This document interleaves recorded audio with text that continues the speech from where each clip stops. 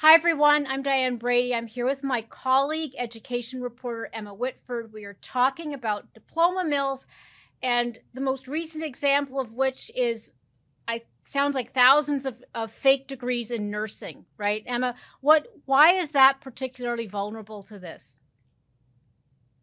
So the nursing industry is particularly vulnerable to academic fraud for a couple of reasons. One being that there's such a huge nursing shortage in the United States right now that employers are just desperate to get people to work. They might not be vetting resumes as thoroughly as they should, and they could overlook some fraudulent credentials that way. So it's easy to get in to that field, or relatively easy, with a fraudulent degree. And at the same time, nursing is also full of immigrants who are coming to the United States to work in nursing. Maybe they worked as a nurse in the country they came from, and they need to get credentialed in the US.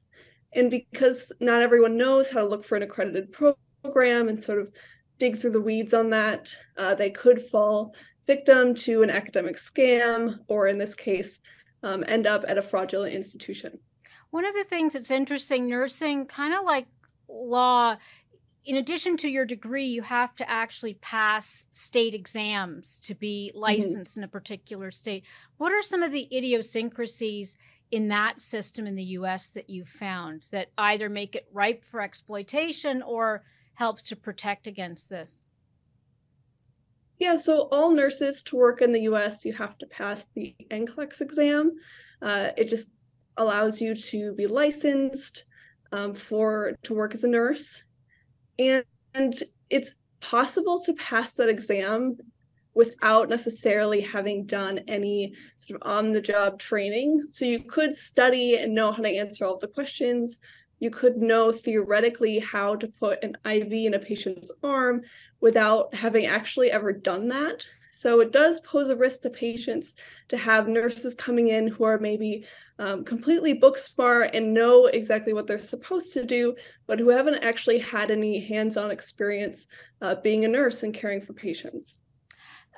It seems the Department of Justice, one of the cases that you mentioned in the article, there was these were nursing homes, assisted living facilities, home care. Is that really where this is most rampant? Not a hospital setting, but some of these other more secondary institutions?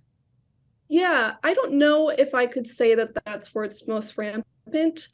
That's the information that we have about the healthcare facilities where they have found some of these nurses to be working at, but there hasn't been a lot of public information released on that. I did see that there was a hospital in Georgia that was implicated in the case, so there are some nurses at hospitals, but by no means have we seen information about all 7,600 people who purchased these degrees. So they could be all over the place. Those were just a few of the locations where we knew they had been working. Have there been instances where we actually have seen patients' lives put at risk, or where a nurse turned out to be unlicensed? I mean, it seems it's theoretical that this would be a danger to patients. You can understand why, but have there been actual instances of this? So far, we haven't seen any documented instances of patient harm.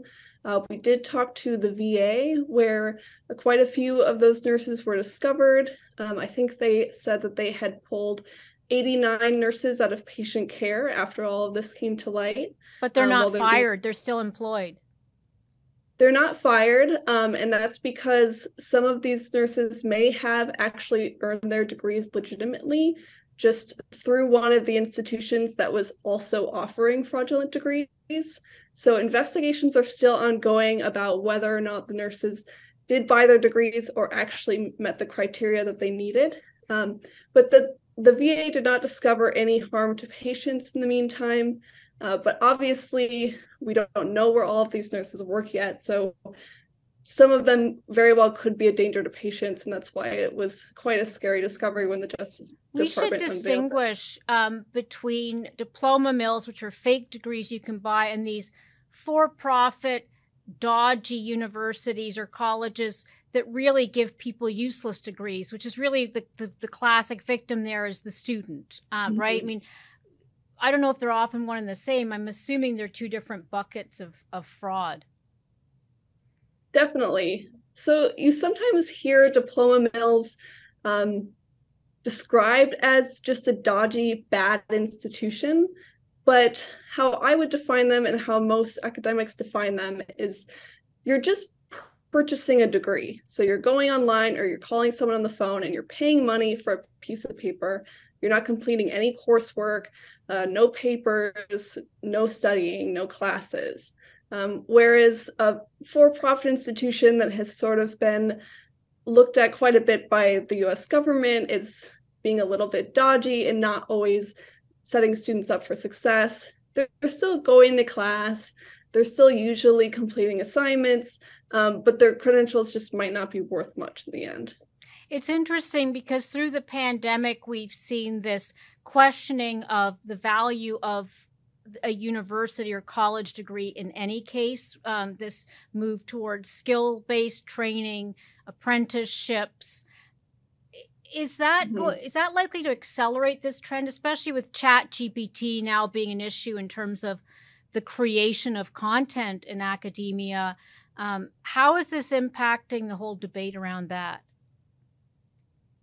Yeah, I don't know if I would go as far to say that degrees aren't going to be as important going forward, but I definitely think that employers are going to be doing more vetting of credentials. They're going to want to see you demonstrate those skills and examples where you've demonstrated those skills. So just saying that you've graduated might not be enough anymore. And then around sort of the conversation about ChatGPT, a lot of educators are thinking of new ways for students to demonstrate what they know. So to actually show that you're learning in a way that you can't cheat or you can't use an AI for. So just your basic writing assignment or passing a multiple choice test, that's probably going to go by the wayside. So they're coming up with new ways for students to demonstrate their skills in real world applications. One of the things that's most shocking about your reporting to me is that it's not actually illegal to have a fake degree in the US. Is that true across the board? That really surprised me too. I don't know if it's true in a lot of other countries, but it is true in the United States. You can hold a fake degree. You can produce a fake degree. It's not illegal. The only way that the feds actually get people for this kind of thing is wire fraud or mail fraud, some sort of exchanging of money. It's also legal in Pakistan, where a lot of diploma mills are based. Exact, which we mentioned in the piece, is one of the biggest, most notorious diploma mills. They're based in Pakistan and do a lot of business in the United States. And it's perfectly legal as long as they don't discover that you're paying for it or earning money from selling How much does it cost? Like, I know that it's probably a vast range if you're talking from Pakistan to the US, but I presume it's a fraction of what it would cost to actually go to school and do the degree time-wise, but any general sense of how much people pay for these things? It really, really varies. I would fall back on what Alan Ezel, who's a retired FBI agent, who we interviewed for this piece. He spent a lot of time investigating diploma mills. He paid a range of prices for his various degrees, everywhere from a few $1,000s to $15,000.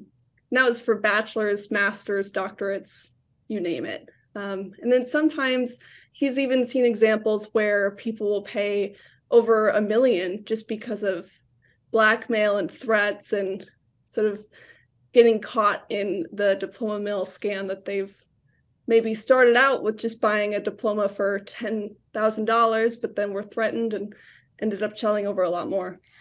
One other question, Emma, which is as this type of news comes out, DOJ cases, it must get onto the radar of regulators, policymakers. Is there any move to change whether it's the legality of doing this or put more protections in place so that it doesn't happen as often? I haven't seen a lot of discussion about putting any laws in place against it. There have been congressional hearings over the past 2 decades that look at diploma mills and have sort of raised the issue about what a big problem they are and discussed doing something, but no actual moves were put in place to pass a law against it. We'll see if this time that changes, but as far as I can tell, it will remain to be legal in the United States. Caveat emptor, right? Should be on every degree then. So thank you very much for joining us. Thank you so much.